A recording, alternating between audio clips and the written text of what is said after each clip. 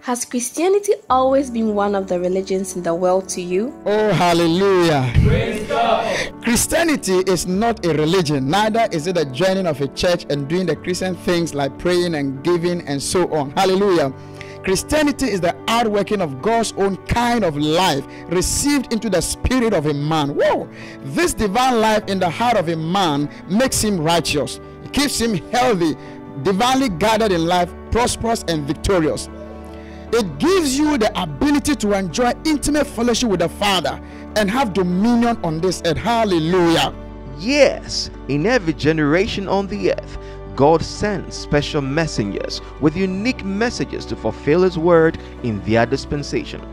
Whether through the Emancipator, church services, special conferences like the New Creation Conference, or the Good Life Devotion, carefully listen, watch and read the message of life and of the divinity of the church ministered by Dr. David Bindan, as ordained by God in the scriptures to mature the body of Christ into the full measure of the stature of Christ.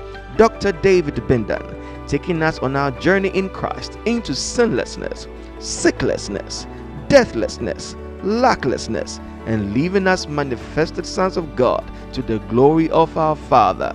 Hallelujah.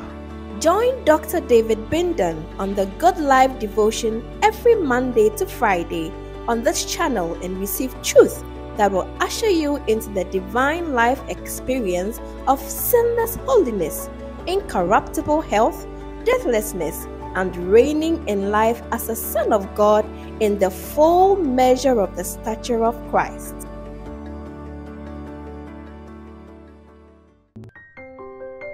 Kindly note that you can enjoy the Good Life Devotion on these other platforms at their stated times. Do choose the most convenient one for you or switch to another in case of a broadcast challenge with your usual platform. By all means, don't miss the Good Life Devotion any day. Now, welcome to today's episode with Dr. David Bindan. Wow, praise the Lord. Hallelujah. How are you doing? I believe you are enjoying a cruise in this advanced course on the gifts of the Holy Spirit. Remember that our aim has been from the very beginning to bring you this teaching from a functional perspective. And we are talking about a perspective that will make you more available, a better vessel for the Holy Spirit to express Himself through. And so it's not just an impartation of knowledge, but beyond that is a proper positioning of you as a son, a daughter of God, for the Spirit of God to work through you to be a blessing to your world and the church. So as a build-up on the basic course, we started off by giving you an introduction. And in that introduction, we made it clear that this week we're going to delve deeper into the practicality of the gifts, issues about the desire of the gifts of the Holy Spirit, issues concerning the impartation of the gifts, and then issues about the operation of the gifts. And in our following episode, we took a look at the truth that it begins with the Holy Spirit. In that episode, I remember my wife brought up the example of a source of water and the water itself. If you have to choose, it's better to choose the source so that you can always have the water. Because if you go for the water, at a point you may not have it again. But if you have the source, you always have the water. And that was referring to the Holy Spirit. And we explained that as a child of God, it's not now that you are going to have the Holy Spirit. If you are born again, the Bible said, therefore, by one Spirit have we all been baptized into one body and have been made to drink into one Spirit, 1 Corinthians 12:13. So if you have received Christ, you are already one with the Holy Spirit. When we talk about having the source, we mean a deeper love for the person of the Holy Ghost and a deeper walk with Him. So today we are going to move forward, and our topic today is how gifts of the Holy Spirit work. So this is about the practical exhibition of the gift as we promised you from the beginning.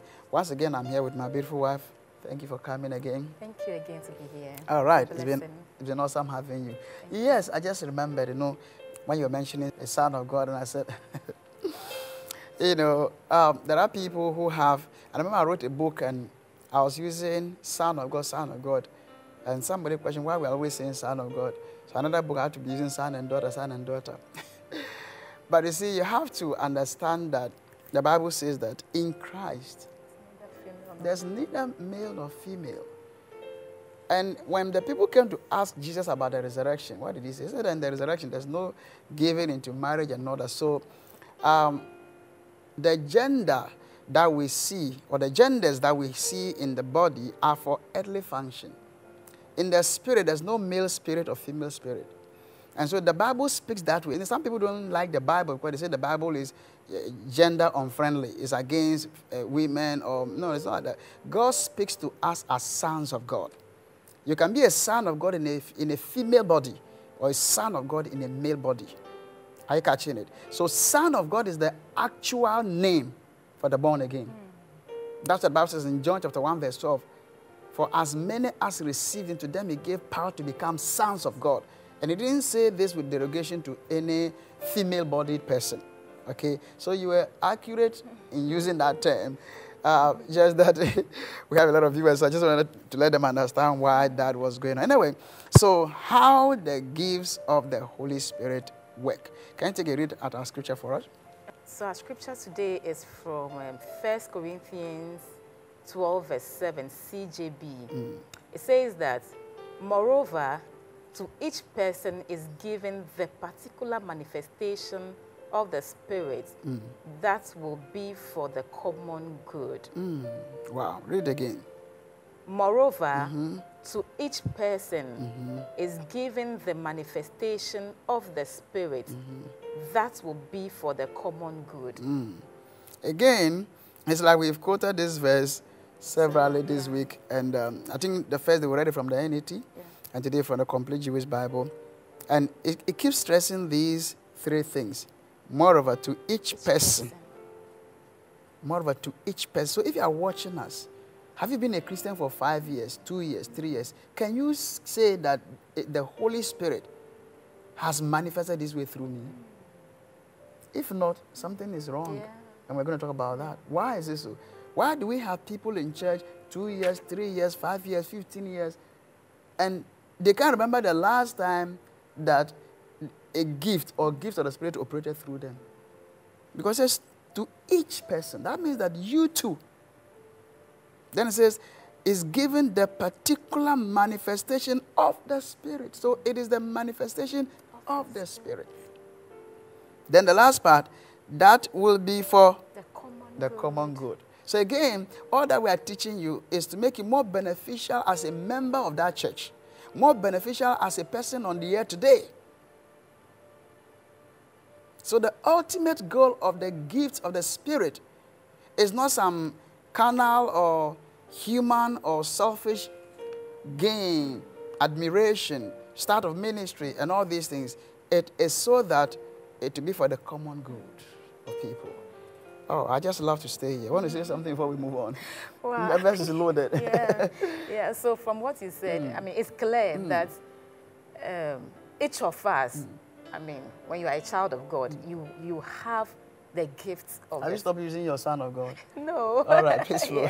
You have the gifts of the Holy Spirit inside of you. All right. So you should know that you can operate in the gifts of the Holy Spirit. You should know. Yeah.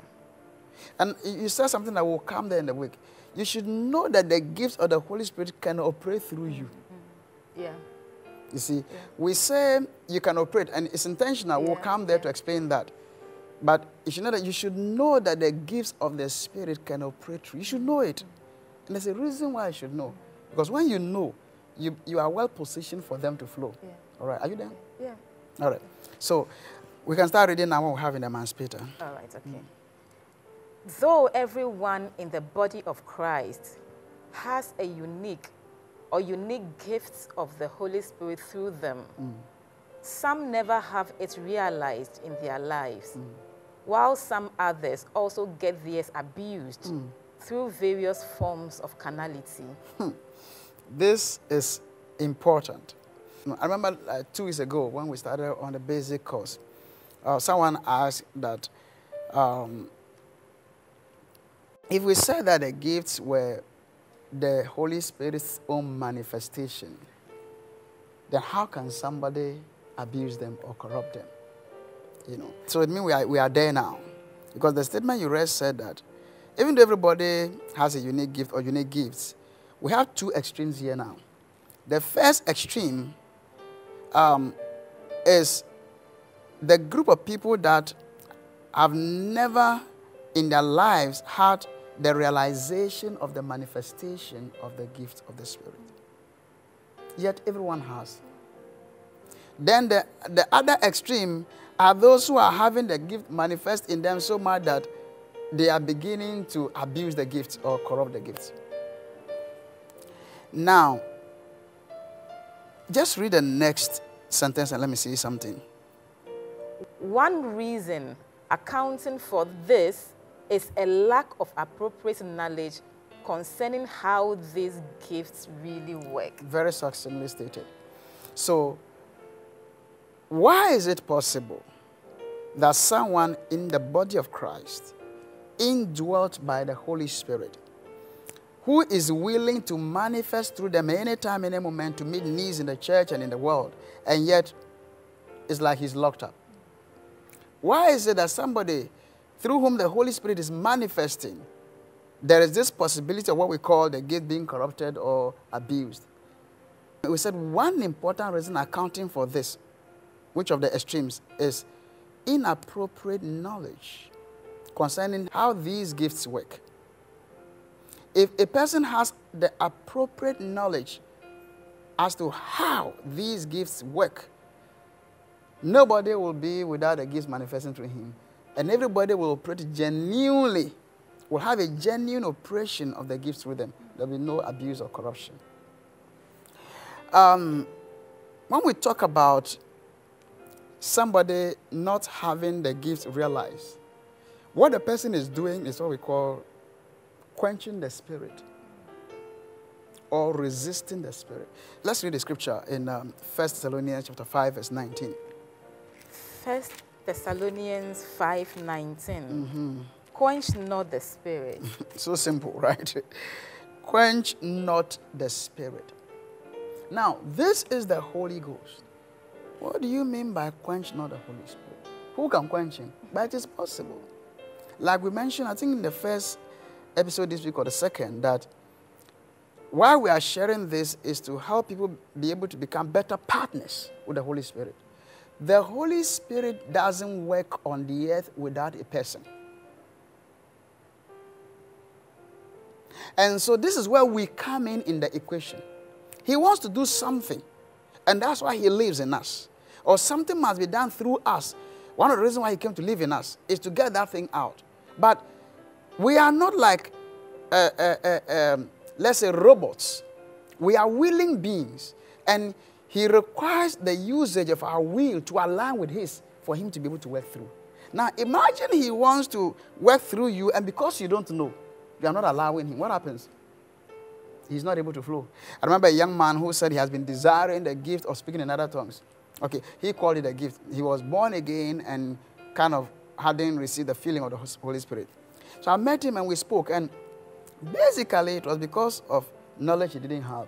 I explained the scriptures and prayed with him. He just started flowing in the language of the Spirit. Now, what kept him from speaking in other tongues? It wasn't because there was no Holy Ghost in him. Utterance was there all the time.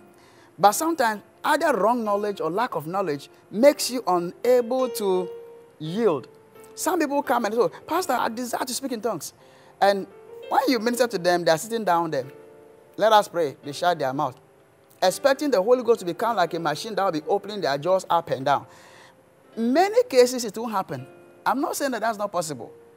But you see, the Holy Ghost, let me use this word, doesn't own your mouth. He wants you to agree with him by faith.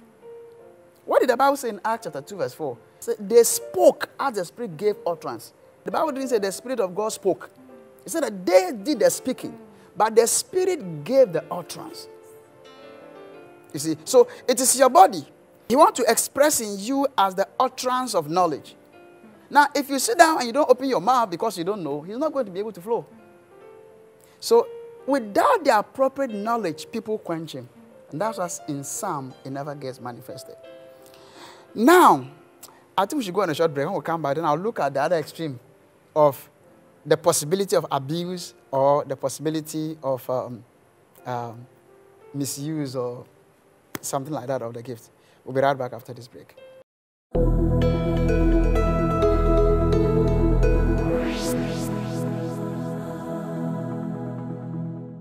Oh, hallelujah. Guess what? The final global movement brings the whole world two major live revolutionizing ministrations, all beginning in 1 month. What are these? Number one.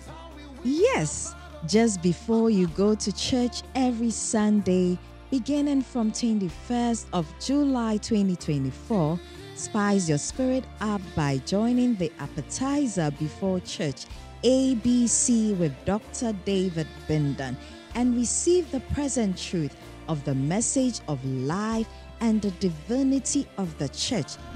It is this message of life and the divinity of the church that the apostles of Jesus Christ preached, the apostle Paul preached, but the dark ages buried it.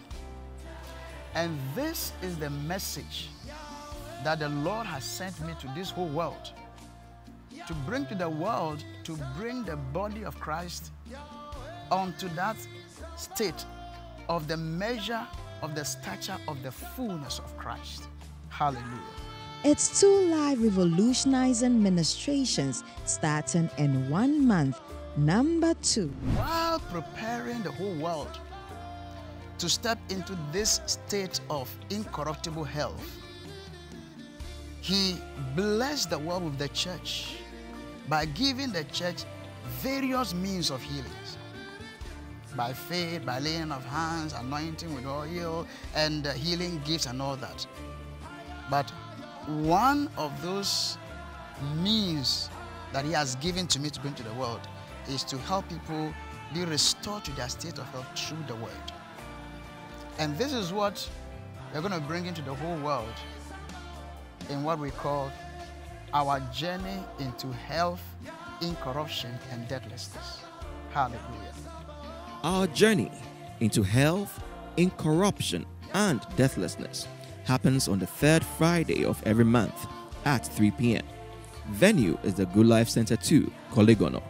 Appetizer before church, ABC, with Dr. David Bindan, comes off this and every Sunday from 6 a.m. to 7 a.m. at the Good Life Center 2, Kolegono. Join these ministrations live on David Bindan Live on Facebook and YouTube, and also available for a later listen on Dr. Bindan Podcast. Life is good. Enjoy.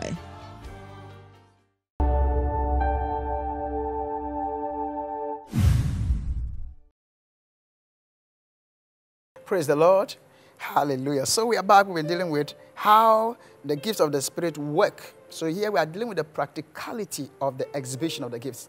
Then we said that though everybody in the body of Christ has either a gift or gifts, in other words, the Holy Ghost is ready to express Himself through them in one way or many ways. Yet there are people that have sat in church for long and the Holy Spirit has never been able, in quotes, to express Himself in any way through them. We said that is one extreme. The other extreme is some are having Him express Himself so much through them that they get to a place that they abuse it. And we're explaining that one reason accounting for these extremes is a lack of the appropriate knowledge of how the gifts work. So we are about to come there. But I was explaining how these extremes happen. Now we explained that the reason why He doesn't operate through some is because they don't know, so they don't allow Him. The other reason, the other part, which is the abuse, this is how it works. We explained that when it comes to the gifts of healings, then it is the word iama, not the word therapio, which is talking about the means of healing. The Holy Ghost manifests Himself as the means of healing. So imagine there are 5 people to heal. And the first one, the Spirit expresses Himself in you by saying, receive. So you start, receive, healed, receive, healed. But by the third one, He wants you to touch. But because you're already flowing in receive, if you are not working well with Him, you want to go to the next one and say receive again. When at that point, the Holy Spirit is saying touch. Because the reason why it is called the means, because the Holy Spirit knows what will resonate with the person to be able to help the person's healed state to be realized. Now, you think that because received worked here, received worked there, the third one received should work.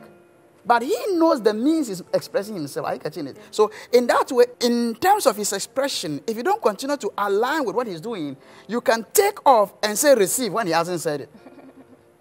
Are you getting that? So you are now trying to make the gift work in a way that he didn't want to work. And that is how abuse comes in. Sometimes for the sake of the person, he may still work. But as you keep on in that way, because you are now experiencing the way it works, you take off and you begin to do things that are not really aligned with what he's doing. That is when we say the gifts are abused. Not because he is abused, but when he is not moving, and you are moving because you are used to his moving, then that's where the deviation comes in. An Old Testament example just came. It doesn't fit in here, but maybe it may help you to understand it. Look at Samson. He was full of, the Spirit was on him. And then anytime people came, he would shake himself. But the Spirit left at a point and he didn't know. So he now wanted to, he said, let them come, I'll do something. He did it, nothing showed up. The Spirit was no more there. So it was catastrophic for him. This is how the gifts can be abused or corrupted. So when we say the gifts are corrupted, it's not that you have corrupted the Holy Ghost. You cannot corrupt him. But when he's not moving that way, but because he has been moving that way in you several times, you think that he's moving that way, you are going that way, it is now you. And one danger of that is that if you are not very aligned with him, if you go too long on that path, you can allow the evil spirits to begin to work with you in doing things that you think is the Holy Ghost. And there are people that have deviated for a long time and they still think it's the Holy Ghost when it's not the Holy Ghost. Are you getting this? You want to say something before we go ahead? Wow, I've just been so blessed, you know. So from what you said, not having the appropriate knowledge of how the gifts work is not so good, because when you get used to how the Spirit works, all right, when you get used to that, you always want to follow that particular path, you know.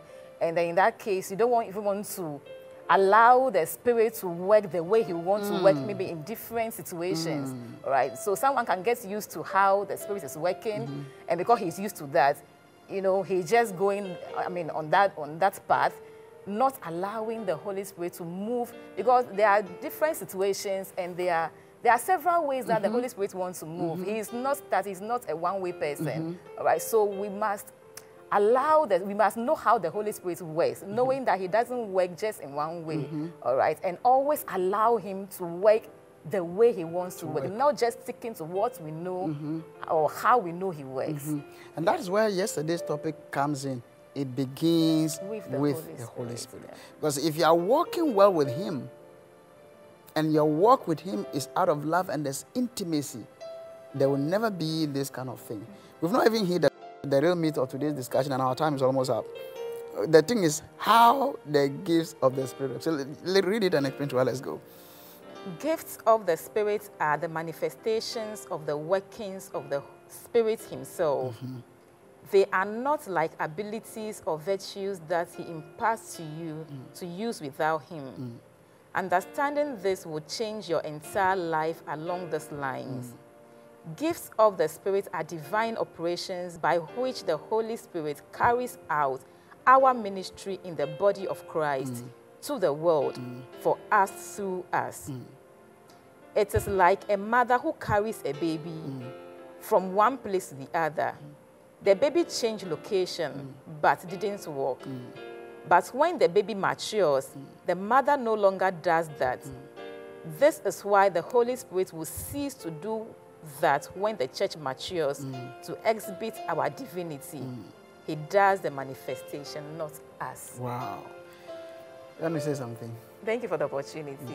You know, so as you keep teaching us, a time will come that the gifts or the operations of the Spirit in us will cease.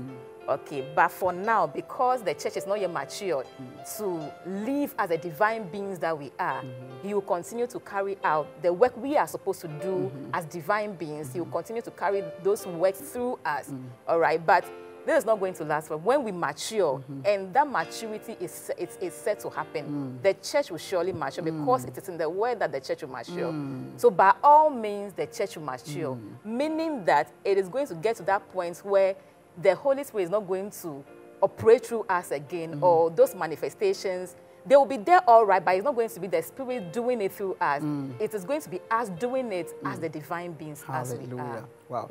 I think when we got here the last time, I didn't get time to read that scripture. Again, we're here in just like 30 seconds. But let me read it again to you, because when my wife said that the gift will cease, it's something challenging for people to conceptualize. But like she said, the church will surely mature. If you get it from a simple explanation, it's not difficult. Like what we read in the man's Peter. If you are a child, your mother does human things for you, washes you, feeds you, does all these things. But when you grow, feeding is supposed to be done, but no more by your mother. Are you catching it? We are born again as sons of God, divine beings. We are supposed to manifest as knowledge, manifest as expression of God's will, manifest as power. You get it? But until we grow to be able to express this divinity as individuals, the Spirit does these divine things through us. And that's what is called the gift of the Holy Spirit. So let's take a read at them. From verse 8 of 1 Corinthians 13, NIV says that, love never fails. But where there are prophecies, they will cease. Where there are tongues, they will be stilled. Where there is knowledge, it will pass away. So this is an assurance that this thing will happen. Ours is to find out when. Let's go. Verse 9. For we know in part, and we prophesy in part. But when completeness comes, and if you study the Greek word used in the King James, is teleos. That's when maturity comes. And that's the same word used in Ephesians 4:13 when he said that till we all come in the unity of the faith and of the knowledge of the Son of God to a perfect man. That's the word teleos. So when teleos comes, when we arrive at the perfect man in terms of maturity, so when completeness comes, what is in part disappears. When I was a child, I talked like a child. I thought like a child. I reasoned like a child. When I became a man, I put away childhood behind me. Verse 12. For now we see only a reflection as in a mirror. Then we shall see face to face. Now I know in part. Then I shall know fully, even as I am fully known. So that stage is coming. And when that stage comes, the Holy Spirit, He is not going to leave us because we are one with Him forever. But then we are now going to live our divine life as His expressions. Praise God. I believe that we have explained this. So this is how the gifts function. They are not your gifts. So don't take off. I'm going to operate in the gift. I said we'll come to that place. You don't operate in the gift. It is the Holy Ghost who operates the gifts in you. We'll come to that to explain that in another episode. Wow, I think our time has caught us up. Pray with us and listen. I want to receive Christ and then we'll close. So if you are watching us today and you've not received the life of Christ, this is your opportunity. You need to believe with all your heart that Jesus was raised from the dead, and then you confess Him as the Lord of your life. If that's what you want to do, you want to make this confession after me. Say with me, dear Lord Jesus, I believe with all my heart that you were raised from the dead. I declare you, Jesus, as the Lord of my life. I am born again. I am now a child of God. Hallelujah. Oh, hallelujah. Amen. Wow, wow. Thank you so much. I've done that with all your heart. It is settled in your consciousness. You are born again. Contact us and help you to grow, get planted in Bible teaching and practicing church and remain in it till Christ comes. Right, so this is how much time will permit us for today. We are surely going to come to you in our next episode. But till then, life is good. Enjoy. Thank you for joining today's episode of your favorite Good Life Devotion with Dr. David Bindan. The Good Life Devotion is proudly brought to you by friends and partners of the Final Global Movement. For more information on how to become a partner, call us on 053-444-6907 or log on to our website, finalglobalmovement.org. Become a partner today and contribute to the global spread of God's message for the now. Follow us on our various social media handles and you will be blessed. Don't miss the Good Life Devotion on the channels displayed on your screen at the scheduled times. Till we come your way with the next episode of the Good Life Devotion with Dr. David Bindan. Life is good. Enjoy.